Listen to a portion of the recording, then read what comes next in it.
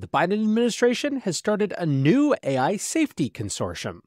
Welcome back to the AI Breakdown Brief, all the AI headline news you need in around 5 minutes.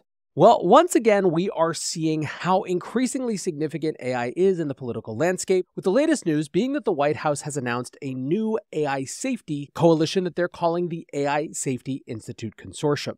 It is apparently a coalition for the safe development and deployment of generative AI and includes not only the usual suspects from the AI space, the Microsofts, Googles, Apples, Metas, and OpenAIs, but also a number of government agencies, a set of academic institutions, and even other companies outside of AI like Northrop Grumman, BP, Qualcomm, and MasterCard. The consortium was announced by Secretary of Commerce Gina Raimondo, who said in a statement, "The U.S. government has a significant role to play in setting the standards and developing the tools we need to mitigate the risks and harness the immense potential of artificial intelligence. President Biden directed us to pull every lever to accomplish two key goals: set safety standards and protect our innovation ecosystem." That's precisely what the U.S. AI Safety Institute Consortium is set up to help us do. Overall, they say that the consortium includes more than 200 member companies and organizations. And it really is basically everyone: Accenture, Adobe, AMD, Bank of America, Booz Allen Hamilton, BP, Canva, Carnegie Mellon, Citigroup, etc., etc., etc. I won't go through the entire alphabet. Now, it is not exactly clear what this consortium will actually do. They say that they're tasked with working on the priority actions that were outlined in the executive order from last year that includes, quote, developing guidelines for red teaming, capability evaluations, risk management, safety and security, and watermarking synthetic content. But what each of these members will contribute to this consortium, how the consortium will be run, who will be leading it, who will be prioritizing these things, etc., etc., etc., is all a little bit open right now. Then again, that's probably because they're not sure yet.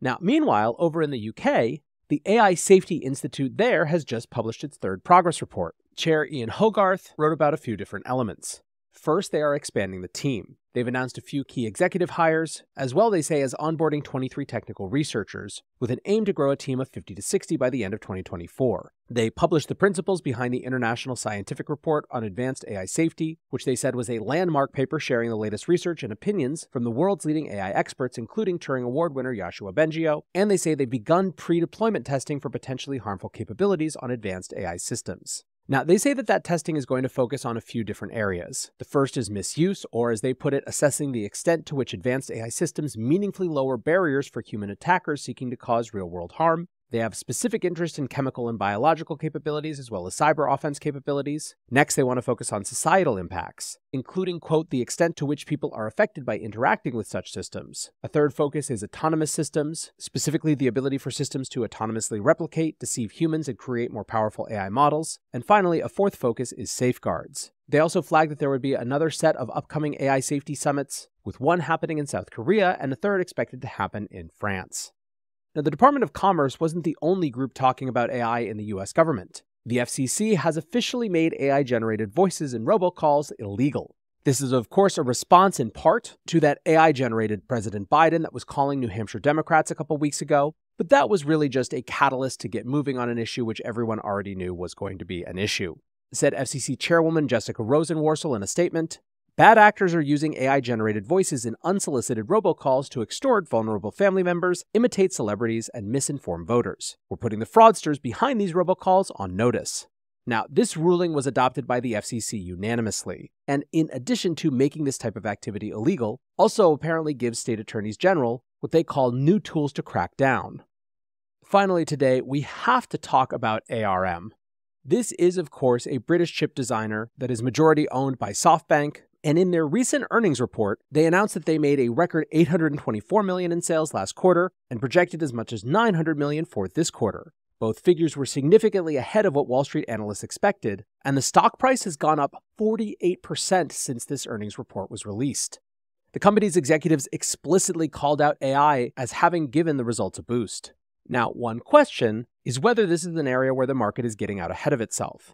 The Wall Street Journal published a chart that showed a number of different companies in terms of their share price as a multiple of forward earnings. NVIDIA sits somewhere around 35, AMD sits somewhere around 45, and ARM is now up approaching 100. The WSJ asks, ARM is doing very well these days, but is it doing 3 times as well as NVIDIA?